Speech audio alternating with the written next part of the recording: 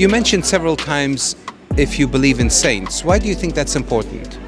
I would say it creates more of a direct connection, let's say just a third party, let's just say, put it that way. It gives you, a good reference to God, let's just put it that way.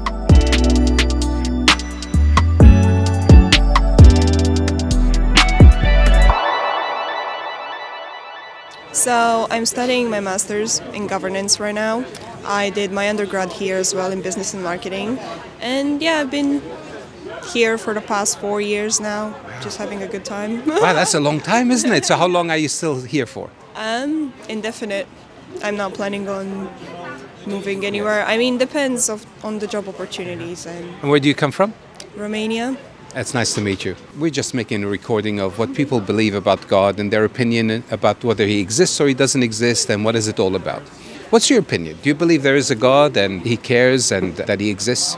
Yeah, I do believe there is something because there are a lot of controversial opinions, and I just feel like I've always personally myself had some sort of relationship with the divine, if that makes sense. I've always felt it since I was a kid.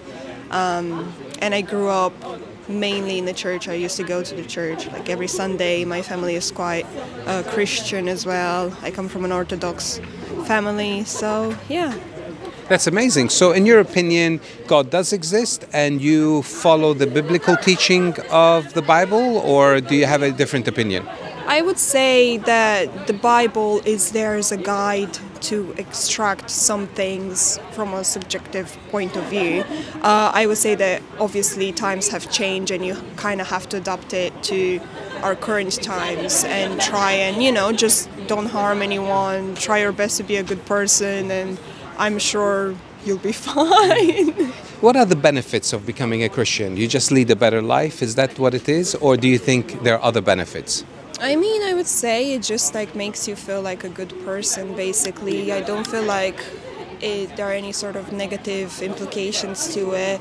Everyone is entitled to have their own opinion when it comes to their belief, but personally myself, it just offers a feeling of relief, a feeling of peace, a feeling of, acceptance.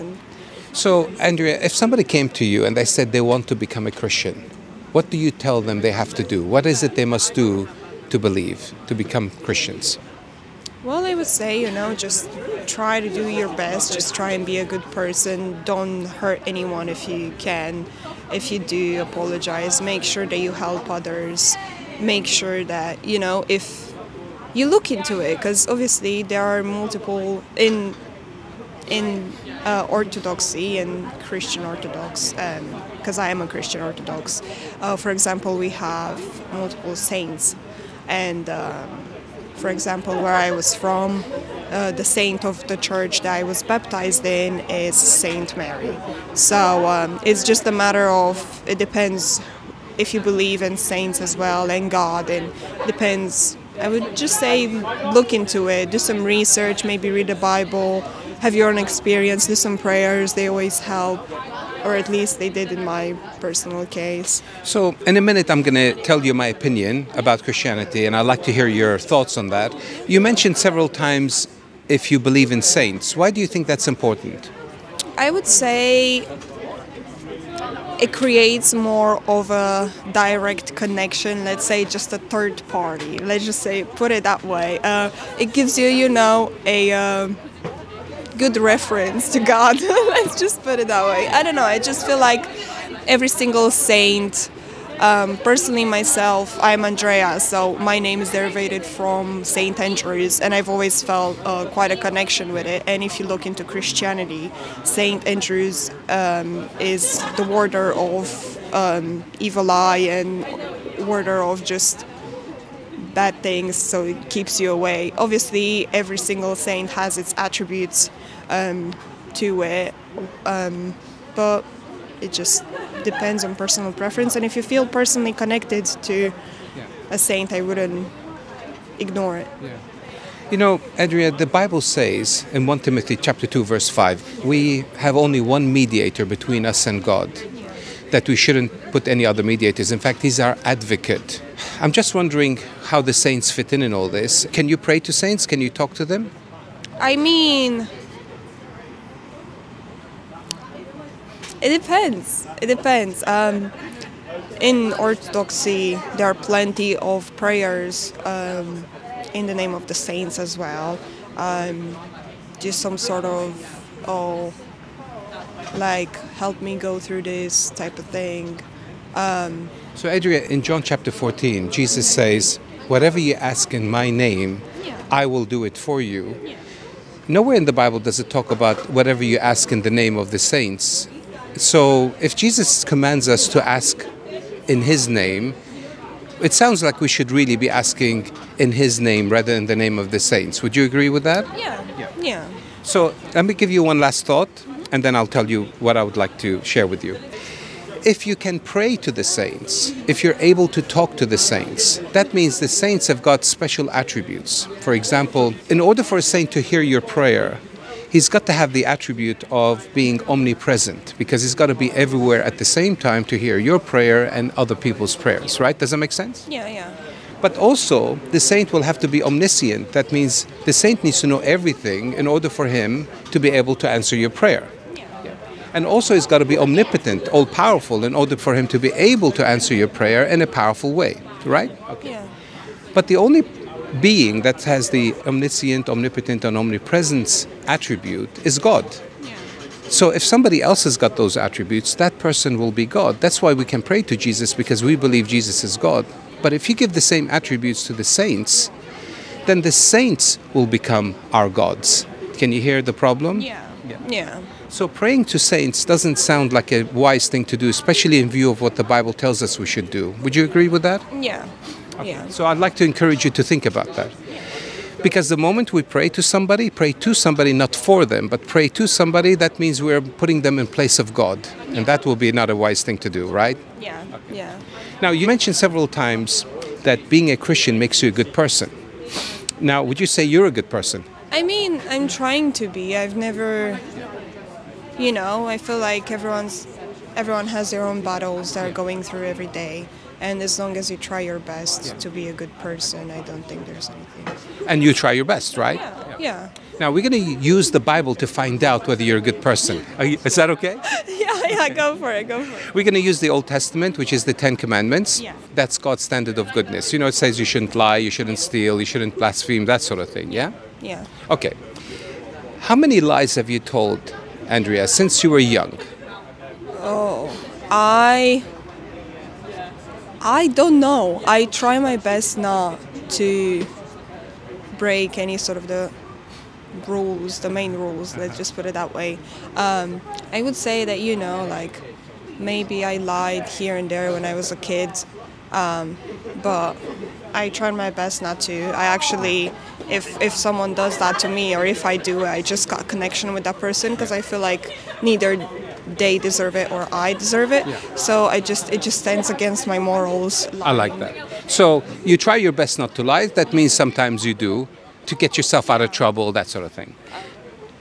Sometimes, I would say, but it's not really out of trouble. It's maybe like not to offend someone. Like, for example, I don't know, let's say someone asks me, what do you think of this? Like, I'll just say, I'm not really too keen on the subject maybe, but try not to expose my opinion too brutally. You're trying to be kind. I don't mean that kind. I mean, like, sometimes to get yourself, they say, your mom or your dad says, have you been to that party, to get you out of trouble? You say, no, I've never been there. Or you do some things to get yourself out of trouble. No, not really. And the teacher says, have you cheated on that exam? And you say, no, I haven't, but actually you looked at the next guy's answers, that sort of thing. No, I try to be honest as much as I can. As much as you can? Yeah.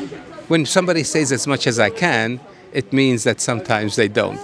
Yeah, I want to say that maybe once in a while, but I don't have a particular topic or a particular environment. I understand. So if somebody comes to us and they lie to us, we get offended, and we call them a name. What do we call them? We say, you are a liar. That's it.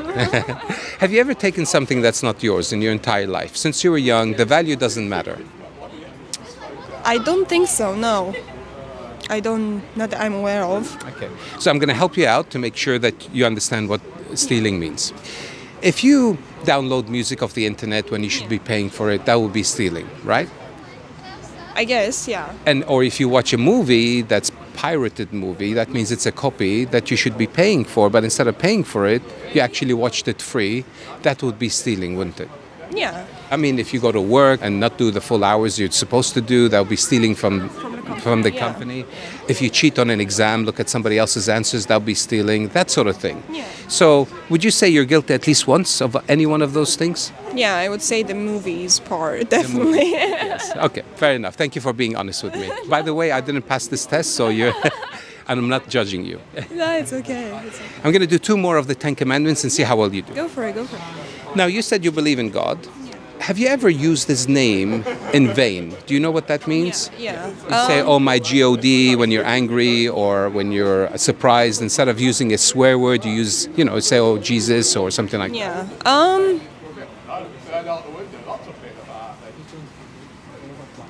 Not that I can think of. Sometimes we do it without knowing, don't we? Because that's what it in vain means. You say, oh my, and then you say it. It doesn't even cross your mind that you said it because you're not thinking about it, right? Yeah. And that's what blasphemy is. Blasphemy is to carelessly use God's name in an irreverent way, without worship, without thinking about it. So if you've done that, that will be that you're guilty of it. But you can't remember it, so you may or may not have done that. Yeah. Since you were young, of course, yeah? Yeah. You don't know? Maybe. Next time, pay attention if you do it, because it's important. Obviously. Okay, one last one. Have you always obeyed your parents? That's commandment number 5. Obeyed what they said, honored them, listened to what they said? No. Thank you for being honest. I would say that when it comes to my parents, it depends on what sort of... I kept their opinion into consideration, but since I became an adult, I am trying to make my own judgment and weigh it and balance it in my own sort of way and take their advice. But if I consider that there's something that I should be doing that not necessarily disregarding, but doesn't really agree with their opinion. So let's say they say that, oh, you should buy this tomato and I'm buying an orange or something. It's just my personal opinion, but I always try and get their opinion into consideration. Well done. You're trying to be a good child, a godly person who obeys their parents and do what they say and honor them. That's fantastic. So we're going to do a quick summary and then we're going to come to the end. By your own admission, Andrea, you have told me that you have lied sometimes. You have taken things that are not yours. That will make you a lying, thieving, and some blaspheming you're not sure about. You may or may not have done it because that's the nature of using God's name in vain. You don't even think about it. And then finally you said you have not always honored your parents, which means that you've been disrespectful or rebellion. Yeah. So, if God were to judge you by this standard, and you appear before God on Judgment Day, and He knows everything that you've done in secret and in your heart, would you come out innocent or guilty of breaking the 10 Commandments? So far we've done 4. There's another 6 pointing at you and myself. Innocent or guilty so far? Perhaps guilty. Definitely. Perhaps guilty. Now tell me something. If God was just and He cares about right and wrong, and He wants to make sure that guilty people don't go unpunished, what would He do with the person who's guilty? Would He reward them by sending them to heaven, or would He punish them by sending them to His prison He calls hell? Where would that be? You have to be honest. This is extra honest. Yeah. I would say that He would definitely not send me to heaven. That's right. Which will concern you if that's true, right? Because you don't want to go to hell, do you? No, I don't. But in the same time, I believe that my intentions are pure most of the times, and humans are flawed. Yeah. So let me tell you something about our intentions. The Bible says our hearts are wicked above all things. So God knows your heart and He knows my heart. And He also says that He will reject the proud and He will give grace to the humble. So we're going to be humble now. So we're going to be humble because I'm about to give you the answer and you need to receive it in a humble heart. Are you ready? Because this is going to show you something about Christianity that you probably didn't think about. It is possible that in your church they spoke about this, but you may have not heard it properly. So I want you to be very aware of this. So this is important. Are you ready? Yeah. Okay. Yeah, all right. So you and I are guilty. And if God gives us what we deserve, we'll go to hell. And that will be a just thing to do. In fact, if God sends us to heaven, he'll be a corrupt judge. And that means heaven will be a bad place because heaven will be led by a corrupt judge. So that's not going to happen. You and I are guaranteed to face God on Judgment Day and end up in hell because we broke his laws and violated his commandments. Make sense so far? Yeah. But God also loves us, and his love is as great as his justice. That means he can't overlook his love in the same way as he can't overlook his justice. So there's a dilemma. So how does God uphold his justice and uphold his mercy at the same time? So this is what he does, Andrea. Are you ready? Yeah, yeah. He comes down himself in the person of Jesus 2,000 years ago. And he voluntarily lays down his life for you and for me, and dies a horrible death on the cross, and rose again on the third day to show he's got power over death and hell and sin forever.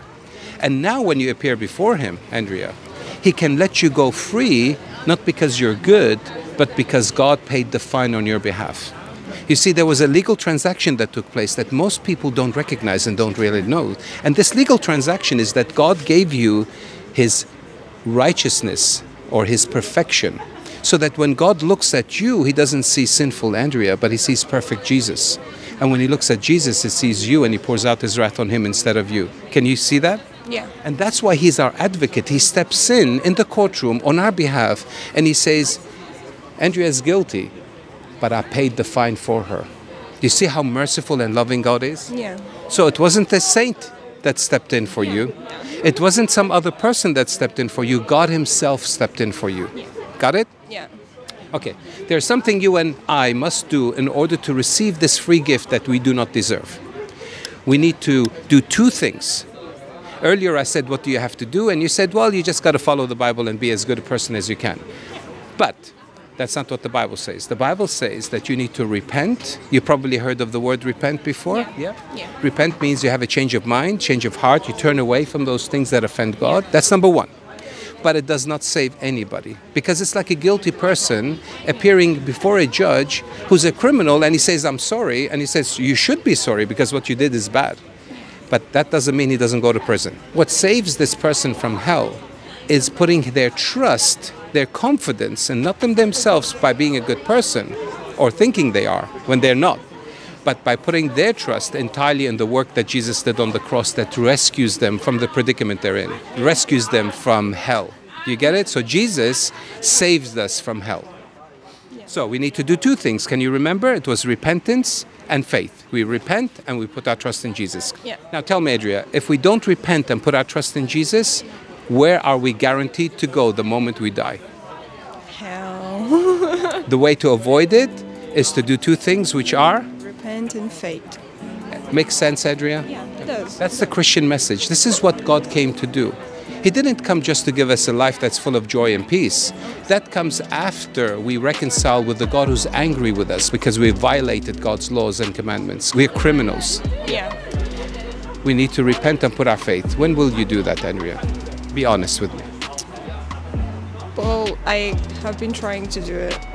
I can't say that I'm fully succeeding, but you know, the faith was always there for me. That was never a doubt. Yes.